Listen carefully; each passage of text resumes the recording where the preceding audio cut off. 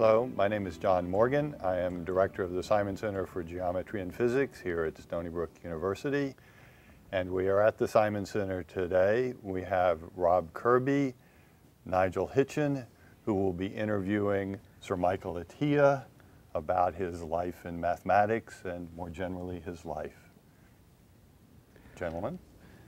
Okay, well, Michael, we're here in the Simon Center for Geometry and Physics. Do you think it's a golden age for the two subjects, or was that long ago in Newton's time? It's very difficult to recognize a golden age when you're inside it, actually. You only get a bit of perspective, it helps.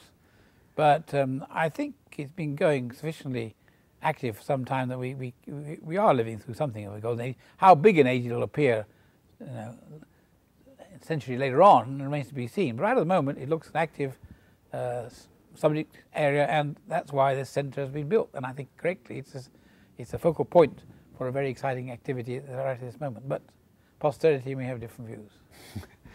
So mathematicians are used to viewing all sorts of objects as spaces, which means like importing the geometrical viewpoint to different areas of mathematics. Yeah. So you think the main import from physics is a language or a set of metaphors for us to look at our own subject, or is it more than that? I think it's more than that. The notion of space is, in some sense, fundamentally where we live and move, and has been for thousands of years. It has gone through different eras with the Greeks and then more modern ideas and physicists, and it evolves. It doesn't always mean the same thing. It increases dimension by giving one or two more here and there. It can change its shape by curving. So I think space but it's part of our visual imagination, and we use it to a great extent because our brains are very well attuned to seeing things and thinking in terms of 3 dimensions. So I think it permeates mathematics and physics, and it embodies the essential parts of a lot of physics. So I think it's more than just a notation or a symbolism. There's something rather deep about it. But then do you think physicists have a different vision that we can benefit from as pure mathematicians? Oh yes, no question. I mixed a lot with physicists over the last decades. Physicists have a lot of intuition coming from the results of their training, experimental data, what happens in the physical world. I've had physicists explain to me, how some complicated phenomenon happens. You put a magnet here and it floats around in space. And so, no, they have a lot of wealth of intuition based on concrete experience, based on real physical world, which they've honed and tuned and developed. A lot of it is mathematical, but a lot of it is intuitive. And that mathematicians don't generally have. So part of this interaction is to learn from the physicists. I don't mean learn in a formal way. You learn by osmosis, by talking to people and absorbing their instinct. And I think that's sort of been going on now for some decades, and a lot of mathematicians who have become a bit more educated, let's say, about the way physicists think and aren't quite as critical. Physicists tend to think in much more intuitive, non-rigorous terms, which doesn't mean it's not precise in any way. Mathematicians learn to accommodate that so they can communicate. Do you think it's possible or is it desirable for us mathematicians to go through the whole process of learning quantum theory the way that a physicist would as a graduate student? Or is that counterproductive? Well, for older mathematicians like me and even like you, it's a bit late. Yeah, that's true. If what you're trained in when you're young sticks with you for life and helps to make your background. Later on, you can learn a few bits here and there, you can widen your knowledge. You can't really re-educate yourself from the ground up.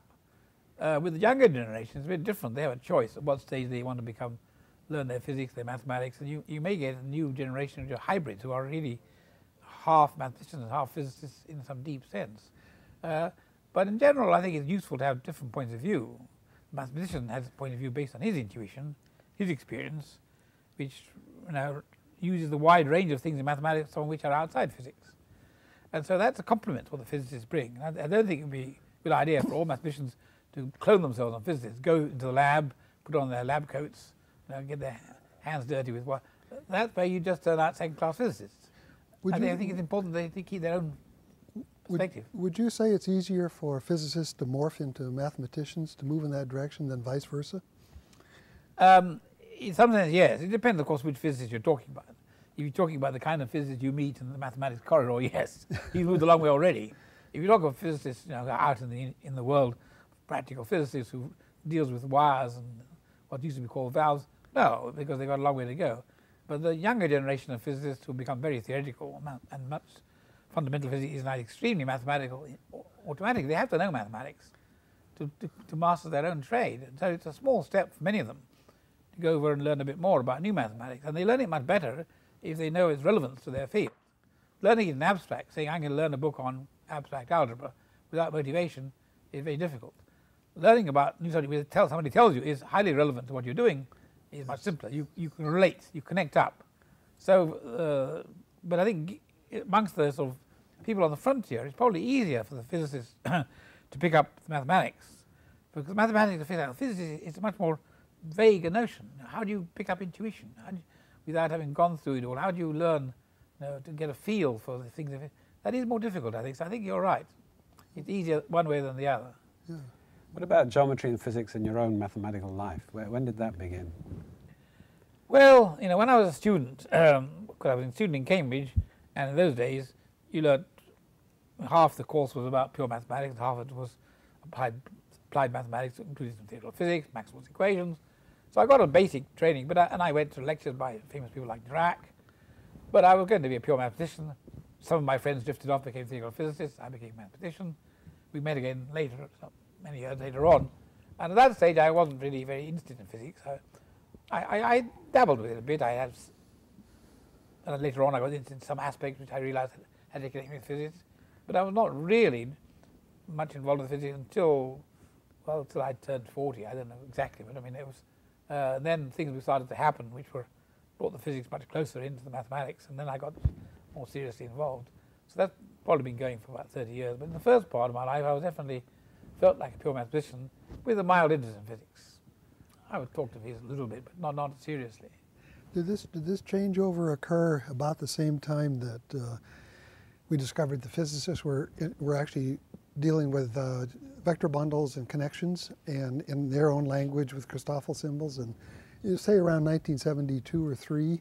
It was a very definite period, and I remember it was sometime in the early 70s, I think. And I remember going over to MIT to visit some of the physicists there, and when we discovered that what we mathematicians were doing was very similar, almost identical in technical terms to what the physicists were doing, for totally different motivation, with totally different description, and totally improved. So, and then we suddenly realized that we were talking about the same thing from different angles, and there were people around who said, well, yes, you should know this, because...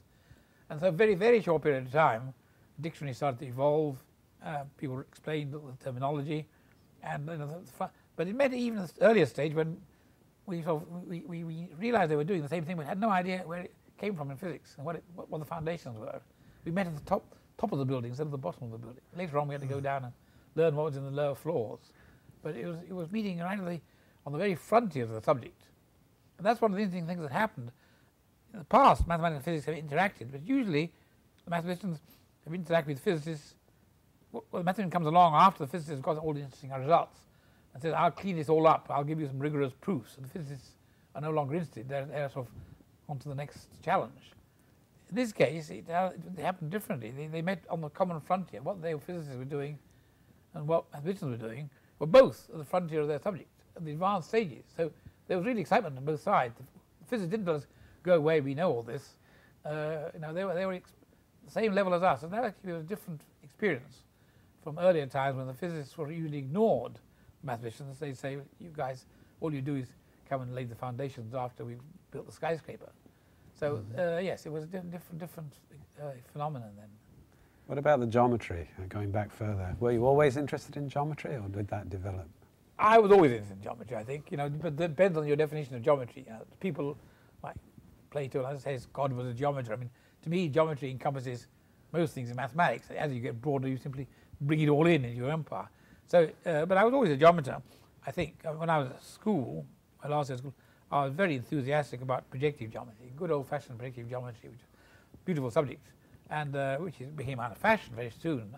Shortly after I went through the school, people said, oh, much too much geometry is taught in schools. Throw out Euclid, give them algebra or computer science. So, but I was old-fashioned geometry. I loved geometry, And then I went to university, we had to learn other things, but at the next stage when I got a chance to learn the geometry at the next level, I took it up, differential geometry. So I was always, I think, a geometer in that sense. I enjoyed geometrical things. I liked, but under very different headings. They could be part of analysis, they could be part of algebra. But I always enjoyed, and I think that's a matter of partly personality and temperament. I like to sort of see things. I mean, it's not literally, of course. What you see is a mathematical symbol or imagination attached to some mathematical object, putting it in pictorial or quasi-pictorial terms. So it's way, but as I said before, I think the visual skills of the brain are enormous. We can see, and if I look around, I can absorb a vast amount of information in a fraction of a second, and I know what it means. And that's because the brain has been tuned over evolutionary history to do that, be very good at it. And whereas things involving in computation on a piece of paper or algebraic and manipulation, we didn't evolve to do that. You know, there was no evolutionary advantage. You know, if you could beat a monkey at writing out a formula. So therefore, our brains still think in a fundamental sense visually. And if we can use that to help our mathematics, it's a very great advantage. And it's a mistake to say that geometry only deals with certain things and the rest of it is symbolism. You've got it the other way around. You've got to try to take anything you've got and put it into pictorial form so that you can get some imagination way of thinking of it. And in that sense, I'm a broad-minded geometer.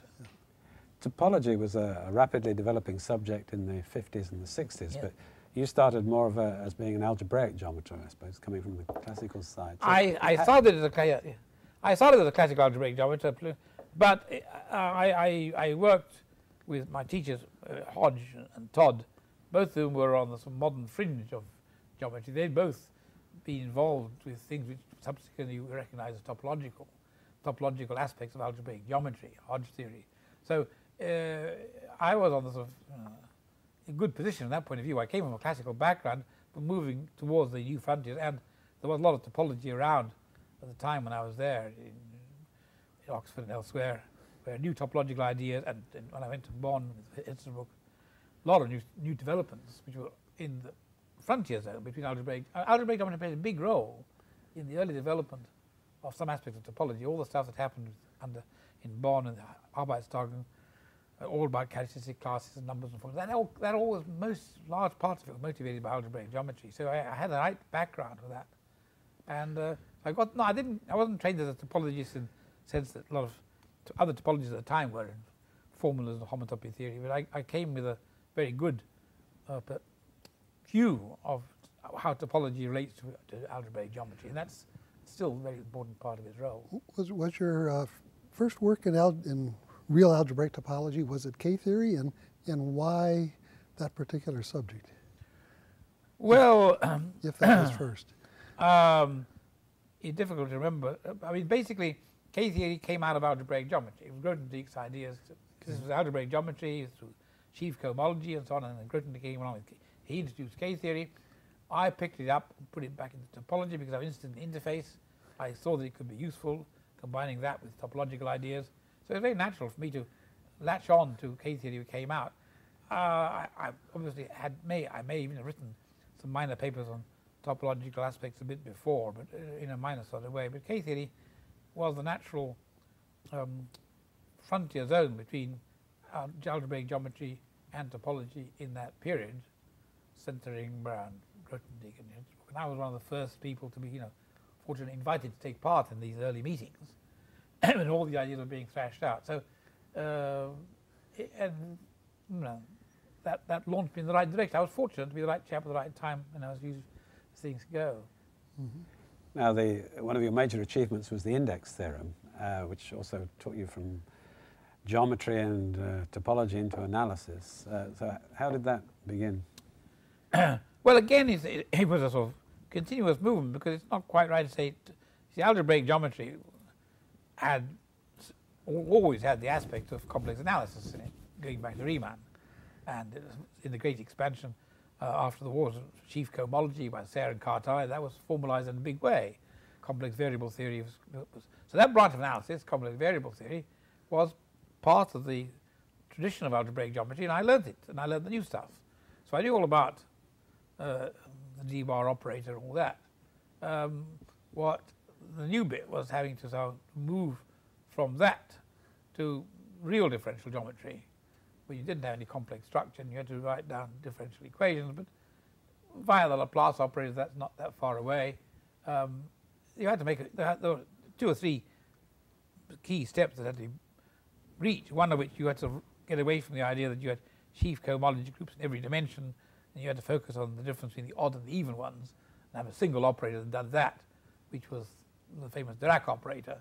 And once we realized that, then we got involved with real analysis, but it was the kind of real analysis so close to complex analysis, it wasn't a totally different field, and you had to learn a little bit new terminology, but it's really quite old analysis, potential theory, elliptic equations.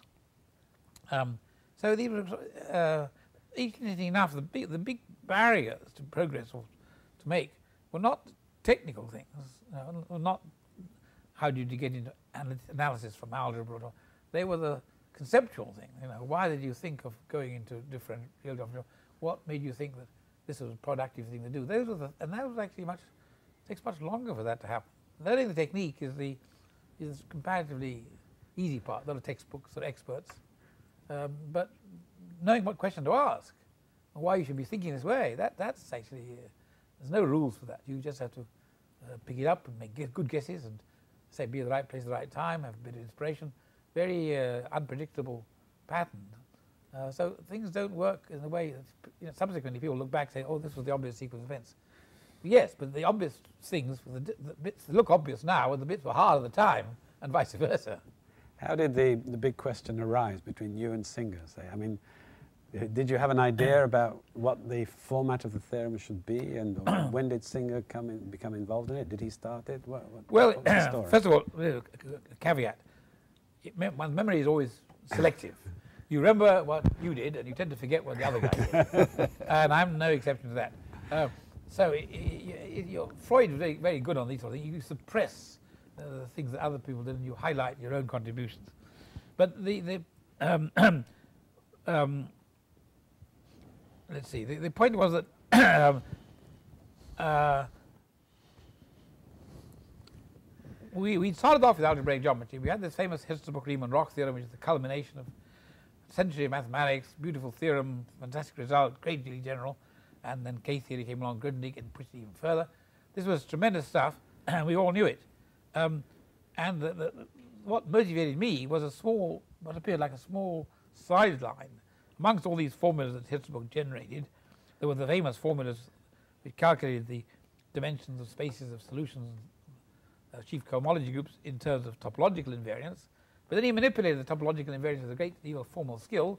And so sometimes you work out a formula where the answer, which appears to, on face of it, be a rational number because it has denominators, is actually integer because you can express it as the dimension of a certain vector space.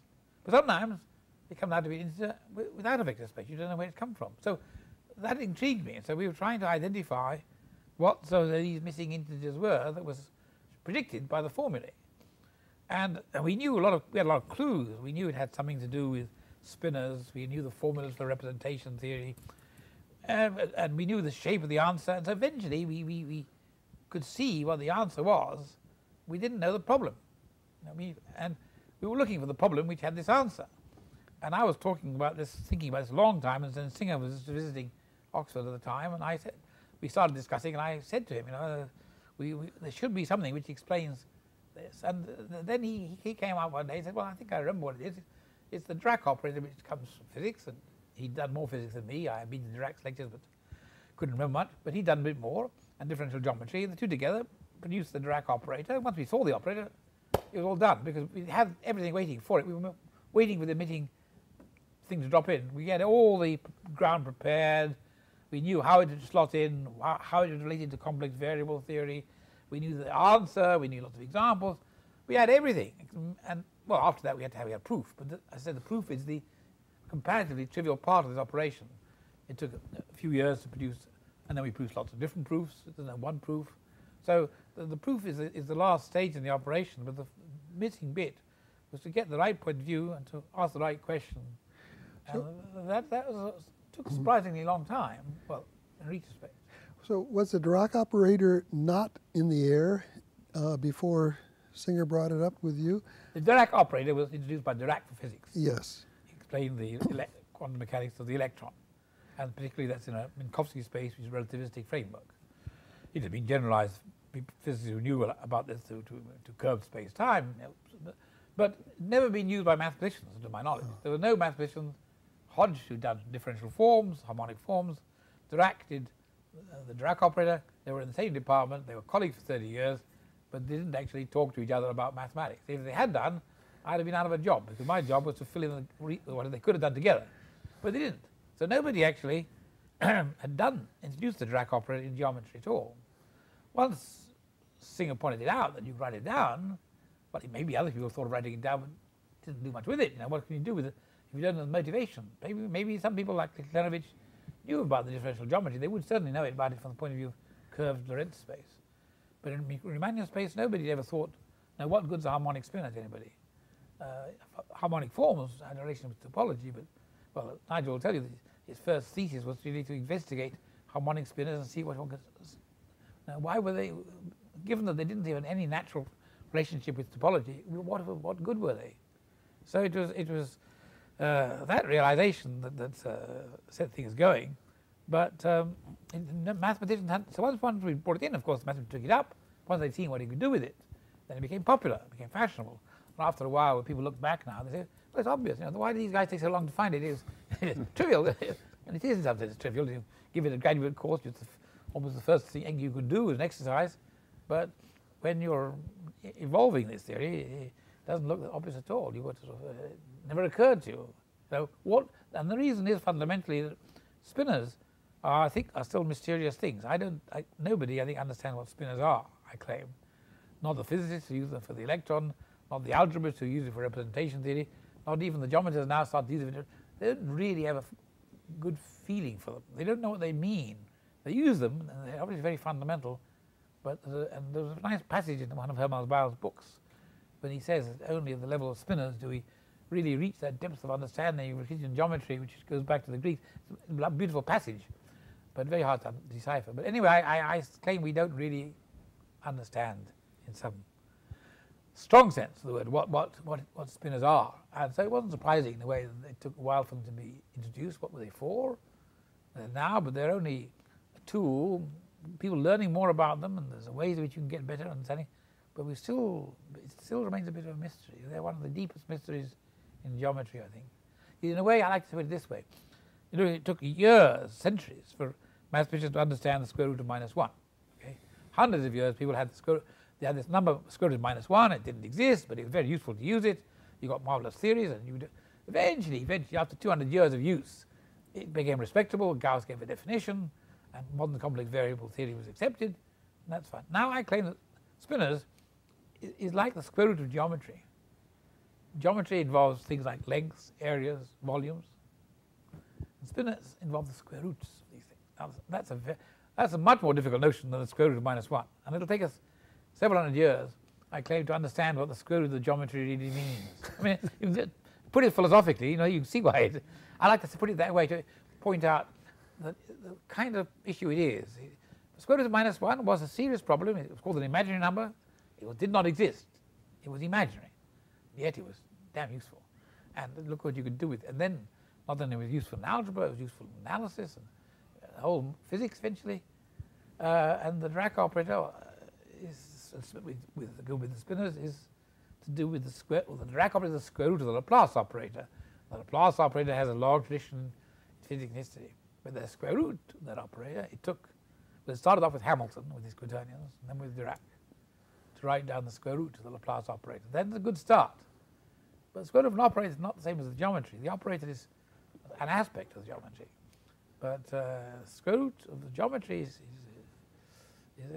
and we now beginning gradually with one thing or another, with twistor theory and self-duality, and we are beginning to piece together some sort of partial understanding of spinners in different contexts. So we're making progress, but give us another 100 years, have this round table in 100 years' time with some of your younger eyes might still be here.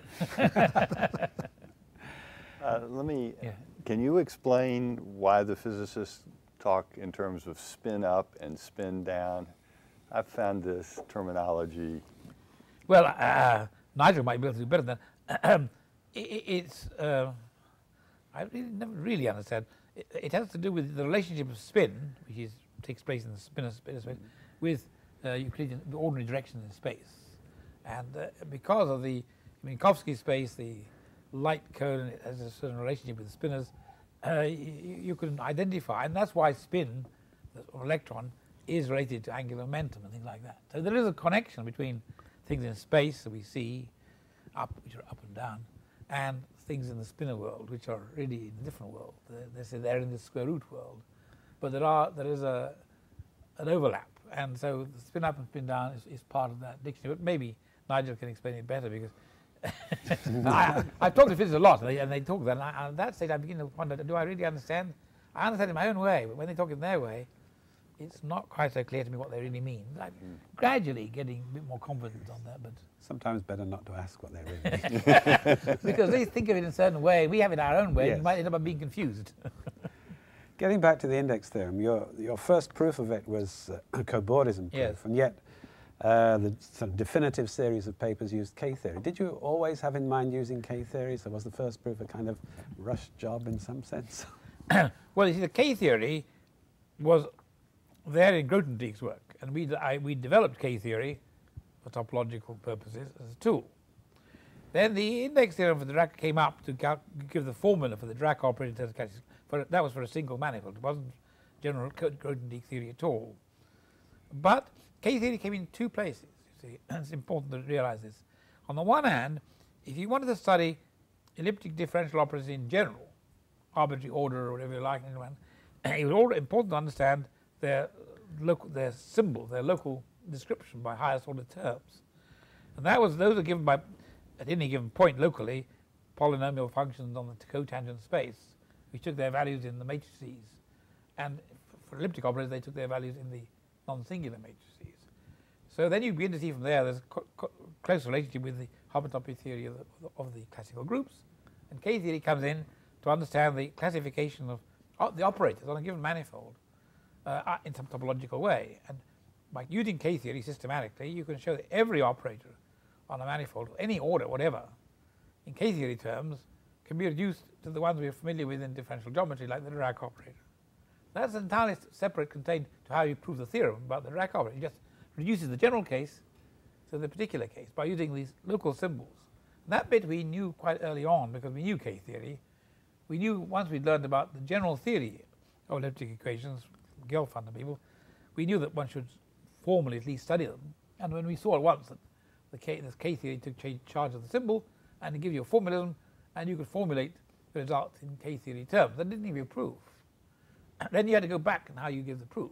Now you had a choice. Cobordism was the most direct classical proof, analogous to what Hitchin did in his theorem, and it gave a proof. But we knew that was not the ideal proof for lots of reasons. First of all, that didn't lend itself directly to K-theory. Secondly, it didn't, much further on, incorporate the Grothendieck different generalization when you have one manifold, but you have map between manifolds. That came much later. So we knew that, so K-theory comes in twice. It comes in once at the local level to do with simply the way the symbol depends on cotangent vectors, and it comes at the global level in terms of the analysis. And that's the way. And algebraic geometry, the confusion is that these two things are fused. In algebraic geometry, the fact that sheaf theory, resolutions of sheaves give you vector bundles, Grothendieck's technique, is a kind of fusion of the two. It takes, on the one hand, it has the local theory to do with the resolution of a point in vector space by a sheaf. On the other hand, it has the global theory of sheaf cohomology. So they're so closely intertwined you can't see them separate. When you go to the real situation, they become quite clearly different. There's the global theory about the operators, which you focus on as you want, on the Dirac operator alone, or you can look at the local theory, and then you'd have to deal with the K-theory of the symbols. And they really, in a mysterious way, they're different and complementary, yet in some ideal picture they get unified. And eventually when you go into further reaches of the theory later on, well, they get further unified. But it's slightly confusing that there are these two different ways in which K-theory enters, and they were both there, one of them both there from the beginning, different form. But to get the proof of the theorem, we focused on the fastest route. But we knew that that wasn't really the best route. And so we were constantly looking for others to generalize it. We wanted in particular to include the fixed point formula, which I proved for Bott. For isolated fixed points, we wanted to generalize that. And so that led to equivariant K-theory. And so the K-theory began to play a more important role as we went along, and we formulated it more abstractly. But it was, yeah, the interplay between the two was an interesting, and it took a long time. It was probably 10 years covered the span of the time I and other people spent on variations on the same theme and the same formulas and different proofs and different methods and so on, yeah. So collaboration has been a feature of a lot of your papers. Yes. What makes a good collaborator for you, anyway?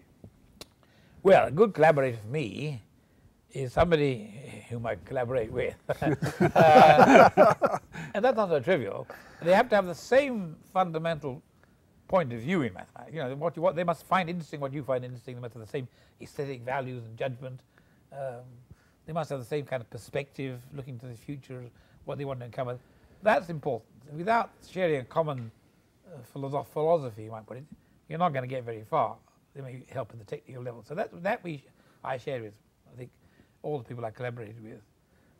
Secondly, it's important that each party to the collaboration brings a different perspective. You have to have the same philosophy, but a different background. You must have different expertise. You know, one of you is good at spanners, the others are good at screwdrivers. You want to get the best of all worlds. So my collaborations with both Bott and Singer, Bott was much better. He was better on topology than I was. He knew more about Lie groups. Hitchin knew a lot more about Lie groups and coordination theory. Singer knew a lot more about analysis in general. And then my younger collaborators like you and Graham brought other expertise. So it's important that the collaborator has something to contribute. And so when you write a paper, sometimes you do one bit and the other partner does the rest. Usually the collaboration is so intimate that by that stage you can do it either way yourself. But the technique and the sort of understanding and the background is what you're sharing, what you're exploiting. Why you can't do it on your own. Also, I mean, the advantage of having two people or three people collaborating is that you see around the corner. You come up walking, you hit a blank wall. If you're coming from that side, you can see there's a way around. When you hit an obstacle, a collaborator may be able to see the way around it that you don't see, and so you get on faster. So that's sort of common practice. You'll have multiple points of view. But the combination of a shared philosophy, and also, I think it's important that they should be congenial companions. Mathematics is a very lonely game. If you play it entirely by yourself, you can do like Andrew Wiles, lock yourself in your room, sit back there for 7 years and come out with the proof of the theorem, or fail, as happened with my friend Papakiriakopoulos, who spent his life trying to prove the Poincare conjecture, and was a solitary thinker and a deep thinker, but he didn't succeed. So you're putting a big gamble when you're devoting your entire life all by yourself to solving something.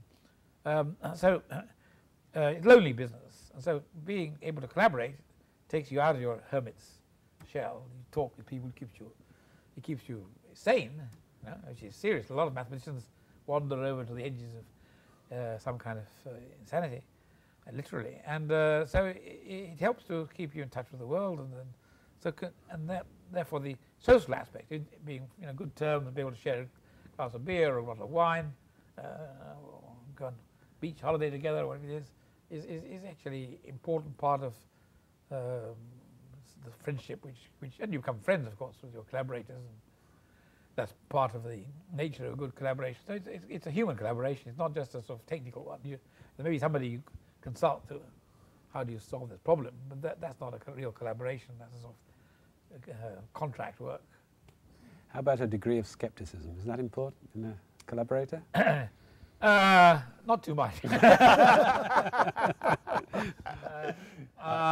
Well, it does happen. I mean, for example, Raoul Bott, he loved formulae. Until he saw a formula, he didn't believe it. And I was brought up with slightly more abstract views. I say, well, look, Raoul, if we can prove that something is, functorial, if it's invariant under it depends only on the Riemannian metric, then it has to be like this. No, until I see the formula, you do a lot of calculations, check, yes, it works out right, you're right. Till he got the formula, he was skeptical about abstract arguments. And I used to get slightly irritated at the time. Look around, it must be so. But on the hand, later on I learned that sometimes there's merit in the formula. I mean, you learn something from the formula, it's outside the box, which isn't part of what you were doing, and it goes off. And so, so that helped to push me towards including formulae. Interesting enough, see, he's older than me by 5 years. But when I came with younger people, like my student Graham Siegel, he was the other way. He was much more abstract than me. See, so when I was covering with him, I would try to push him towards concrete things, and he would be, no, you don't need this big category theorem. Same kind of tension. Well, it's an interesting point of view. So, yeah, some skepticism, or that isn't quite skepticism in the same sense, but I mean, skepticism, which means that you can't prove something because it's not true or it might be wrong. I haven't had much. Most of my collaborators tended to be optimists. They believe that, if it looks right. Going back to my teacher, Todd, he would do lots of calculation things, and he would say, if there's any justice in this world, this must be true. He would believe in justice in the world, a bit like Hermann Bahr. You couldn't have this beautiful formula if it wasn't true. And that was his sort of, so I inherited a bit of that. If I find a beautiful formula, it had to be true. And most of my collaborators tended to go along with that. Although I do remember one occasion with Graham, where he was the other way around. He said something can't be. I suggested something. He said, no, it can't possibly work. It wouldn't work at all. So I got put off. And I came back to it later on, and it did work. So then I explained to him, I told you that all along. See, that my Freud. You could convert from being skeptical to being an enthusiast overnight sometimes. But no, I don't think I don't. Well, there are skeptics outside, people I didn't work with, who say, oh, this is, won't work, it's so much too airy-fairy. But among my collaborators, we tended to be optimists. Actually, I read a quotation the other day from James Joyce that errors are the portal of discovery. Now, did that ever feature in your work? Well, I always just tell my students, you learn by your mistakes.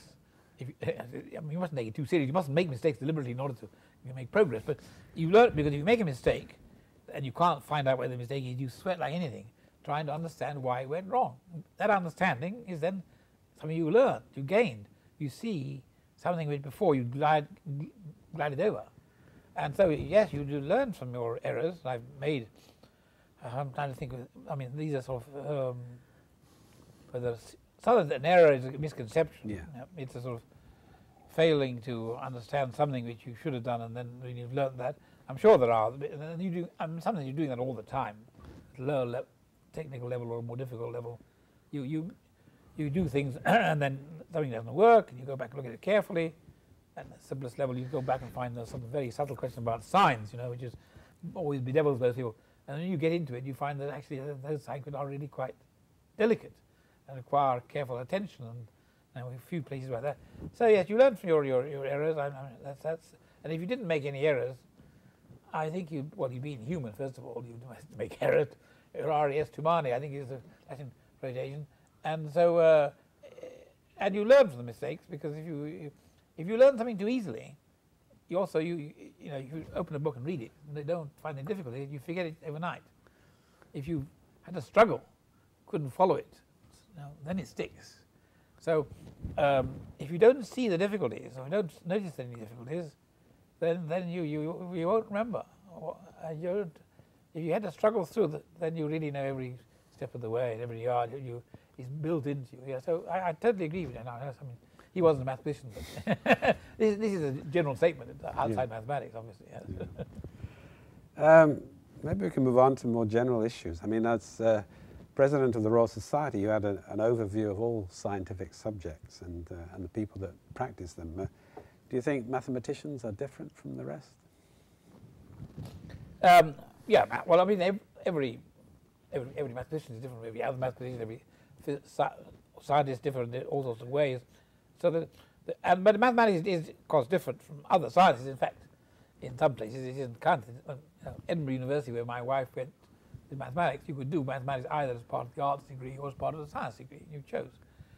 And it's true, mathematics is both an art and a science, and sometimes people doubt whether it's a science. But my view is always that science essentially uses mathematics, and mathematics without science is difficult to sort of justify or identify. So I think it's, but nevertheless, it's different. You don't have to do experiments. If every physicist, chemist, biologist spends 90% of his time, or the field as a whole, on doing experiments, and 10% of their time thinking about them or theorizing about them. Mathematicians is the other way around. You do 90% of the time thinking, and perhaps 10% of your time doing a calculation or putting on the computer or something like that, or talking to somebody who does experiments. So there's a balance between experiment and theory is very, very different. Mathematics is inherently the ultimate theoretical subject. And so with physics, theoretical physics, the difference is not so enormous. If you're doing high energy theoretical physics, every experiment costs you $100 billion. So there aren't many experiments. You have to wait for 10 years till they build the next accelerator. Meanwhile, you got no choice but to do theory. So high energy physicists are almost indistinguishable from mathematicians in that sense. But to go down to the solid state physicists, the electricians, and different world, the chemists and the biologists even more. They have not much, very little theory to go on. Well, now they're getting a bit more. So the mathematics is at the one end of the spectrum. The only people who are further out on that spectrum are the logicians. And they, of course, by the back door have become computer scientists. It's an interesting inversion. I mean, there was a time if you trained PhD in logic, he was the one guy who couldn't get a job because he was so abstract. Now they're the guys who were brought up by the computer companies. So the logic became part of computer science and became therefore integrated back into science. But it was a time when you went from mathematics to logic, from logic to philosophy, like Bertrand Russell, people like that. Or then and from philosophy you went into theology. That was the hierarchy. In the old days, theology was actually the pinnacle. That was the ultimate thought in philosophy. And of course, science was called philosophy, was also called philosophy. It was called natural philosophy as opposed to moral philosophy. And so time I still philosophize, and there is still something called philosophy of mathematics, philosophy of science. But mathematics is yes. So with President of the Royal Society, I was aware that I came from a rather small niche. In fact, when they asked me to be president, I said, "Well, I'm not really a scientist. I'm only a mathematician, and even a pure." If they asked an applied mathematician, I said, "Well, I understand, but a pure mathematician." I thought, so I was very hesitant. I didn't say yes immediately. I said I need a bit to think about it because you're so far on the one wing that it was difficult for you to speak on behalf of the whole community, take a central point of view. But eventually I agreed and did my best. And of course you go back in time, Newton was president of the Royal Society, and in those days you could be a mathematician and a physicist and a scientist and everything. Was there anybody between you and Newton? Well, as president of the Royal Society, I mean. Yes, there were one or two. 100 years before me, there was somebody who was a mathematician and president of the Royal Society, who was not very famous, but his name escapes me now. But and then there were, of course, people who were applied mathematicians. I'm not sure. Kelvin was Kelvin was a physicist, but he was president of the Royal Society. Stokes was an applied mathematician. So people of that ilk were president of the Royal Society in between. But the last one before me was certainly 100 years before. And so they hadn't had any mathematicians, even applied mathematicians. Well, they had physicists. I mean, honest to goodness, physicists. But Clerk Maxwell wasn't president of the Royal Society. But Rutherford, Thomson, and Kelvin, and Lord Rayleigh, they were all presidents of the Royal Society. Do you think pure mathematics has a healthy future when funding bodies want more direct applications?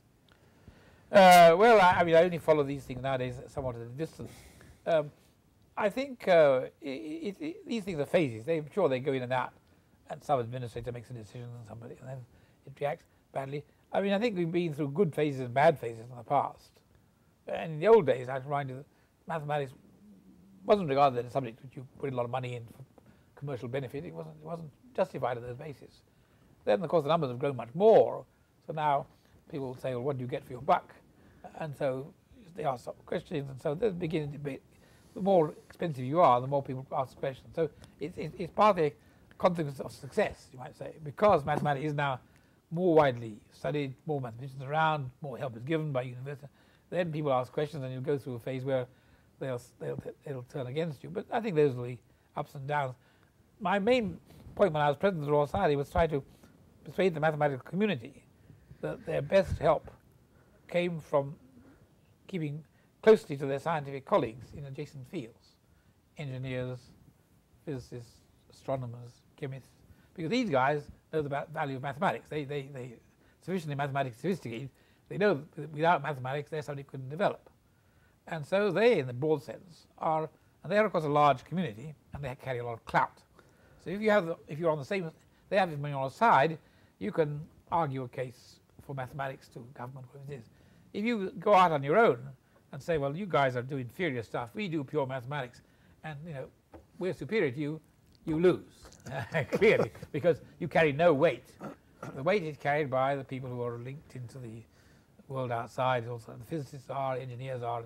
So I think mathematics have best bet always say in good terms and working relationships with colleagues in neighbouring, in broad scientific, then they stand a chance. And the scientific community as a whole will back them. I mean, the scientists outside, yes, you say you must support mathematics. We need mathematically trained people. We need advanced mathematics. There, some of them, you may get varying degrees of support, but basically they are on your side. And without them, you're really losing wicket. I can use an American, British expression. Getting back to the mathematics, what do you think are the main challenges in geometry today? And I mean, they differ from those in the 1950s when you were beginning, perhaps. I mean, perhaps or perhaps not. Well, when I was beginning, I was at a cusp point of this past. It was after the war intervened. Before the war, there was this, well, what I regarded a great period. Hodge theory was a big thing, and I was in that tradition.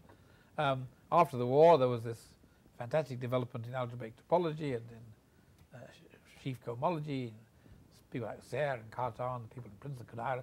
There was a tremendous, and Grothendieck.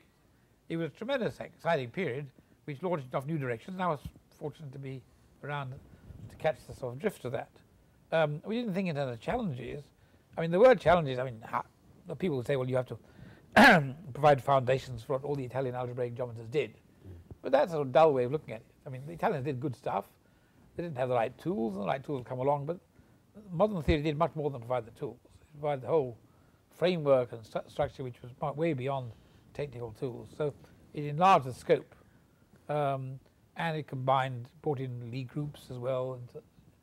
So it unified large parts of mathematics, and it was very healthy. And then that set the tone. That set the problems came out. Nobody before had thought about studying differentiable structures of manifolds. It was regarded as topology until Milner came along with his exotic spheres, and then subsequently Donaldson's could be even bigger. So these problems weren't predicted. Nobody could predict. Nobody thought. Well, they realized that you had to prove something, but they thought that the proof would be you'd prove the obvious.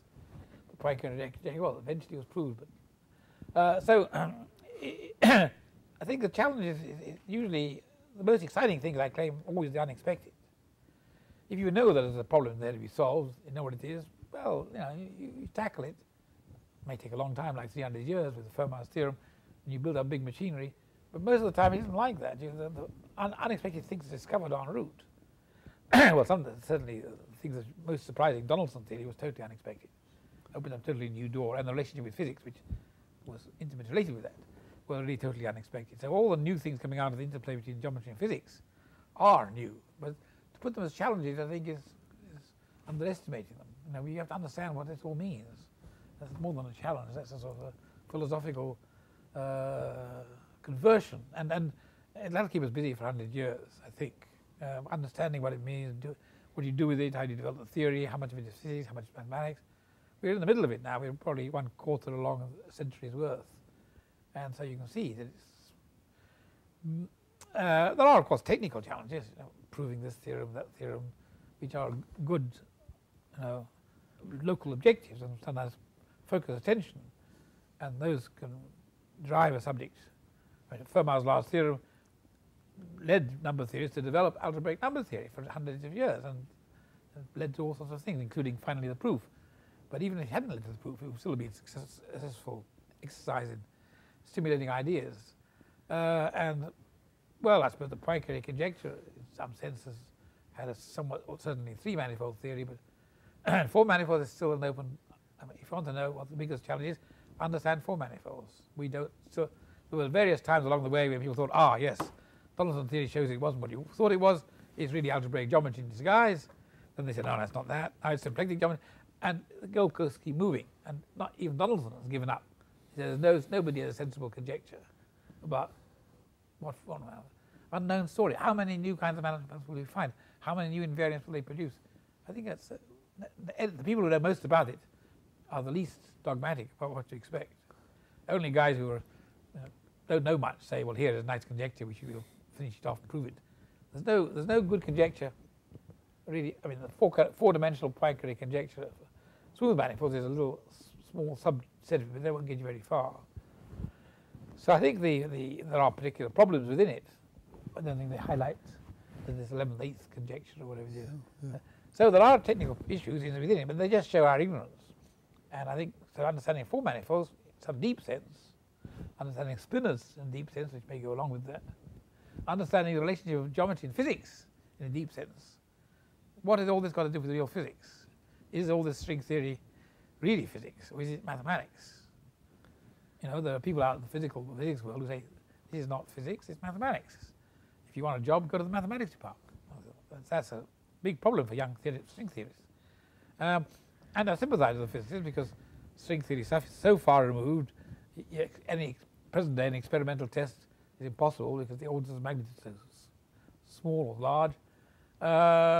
Nevertheless, I think the theory still has a lot of physical basis to it, has a lot of interesting connection with cosmology, but where it's going to go, in other words, whether string theory will be an important part of the theory that involves physics and eccentricity or not remains to be seen.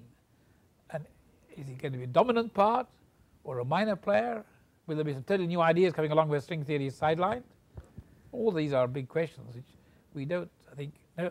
Again, the people who know most about this, like Whitten, are the people who are least convinced. There are those guys, David Gross is one, for example, I think, they nearly solved the problem. We have a theory, it's called string theory, and we're just almost there, around the corner, just wait a year or two. And I think people like Whitten realize that's not true. They're close to solving some problems, but I think they realize they've got a long way to go. So I think it's a long way to go. So that's what is physics, where physics will go is a big problem. And but I have the mathematics that comes from physics, which is absorbed in that is definitely mathematics. And there's a big mathematical future, even if physicists decide they need something else.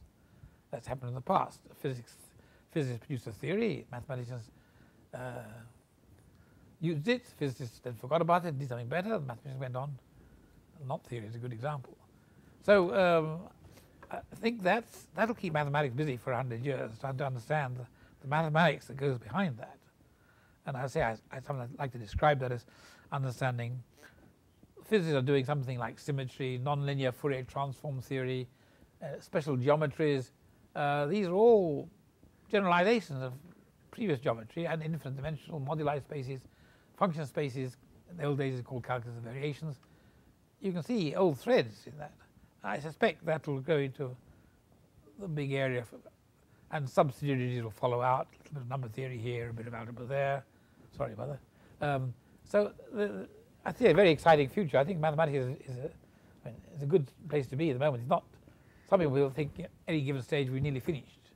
Close the door, close the books, pack up, take something else. I think that's wrong. You've been a geometer, and that's been closely tied to physics, mechanics, the real world. Now biology is in the upswing. Mm-hmm. And it's not clear to me what sort of mathematics is going to come out of that. Do you have some views? Well, I mean, I think one has to express, first of all, caution. The fact that mathematics has been so successful in physics and by corollary in chemistry and related things and astronomy doesn't guarantee that it's going to be equally successful in biology. There are people who say that biology is a totally different field. God may have written down the fundamental equations of physics, But with biology, you just lay down the rules and threw the dice, and let evolution take its course. And we are here by a series of mistakes and, well, natural selection, which is not a mathematical the form process. Natural selection is mathematical in some sense, but the outcome doesn't lead itself to many laws. Well, if that's true to some extent, the question is to what extent. There are undoubtedly certain fundamental facts of biology which are laws. The genetic code is a very mathematical structure in a way. DNA, it's how the genetics, how things are constrained, and then so that's very definitely as mathematics. But the big question, I think, is, will mathematics play a significant role at some really higher level? And the one place it might play a big role is in understanding how the brain works. Now, the big question for the 21st or 22nd century of biology is, how does the brain really work? And we're just scratching the surface. People know a lot more than they did 25 years ago, but it's just a tiny bit. They really have very little idea. And when they maybe make analogy with computers, it's totally naive. So the brain is actually a much more sophisticated thing that most people working in the field would like you to believe or pretend.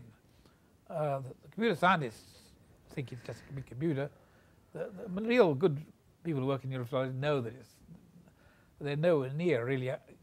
They know made a lot of progress, but in the light of what it looked like 100 years later, looking back, you'll be called to just done baby physics by men. So I think, and that might require a much more sophisticated set of ideas, which might be mathematical.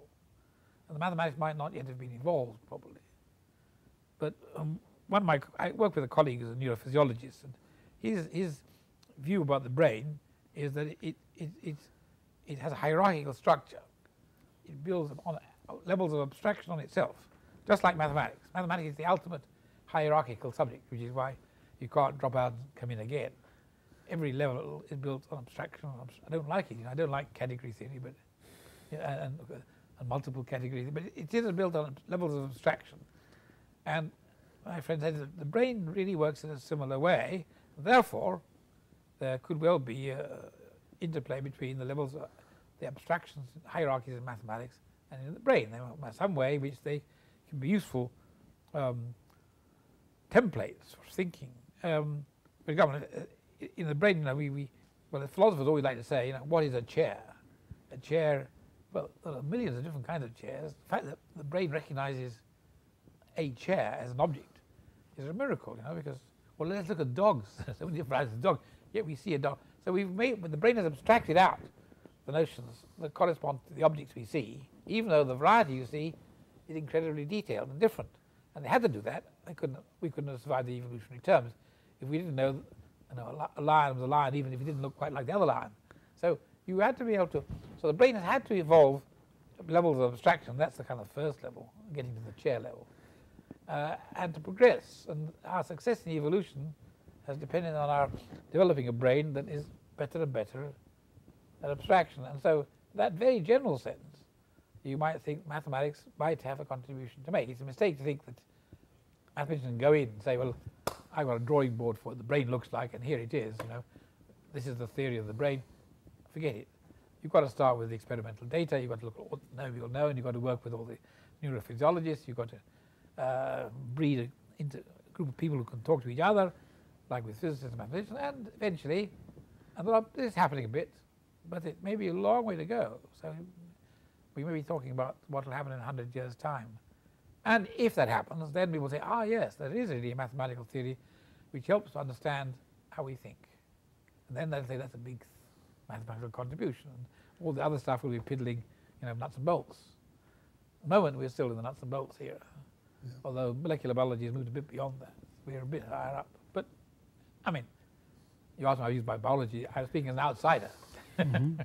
Ask a real biologist. Perhaps with those 100-year perspectives, it might be a good idea to wrap up now. Thank you very much, gentlemen. Well, Michael, thank you. Thank you. We look forward to meeting you in 100 years' time. Right. In this world or the next. All right. Thank you very much. Thank you.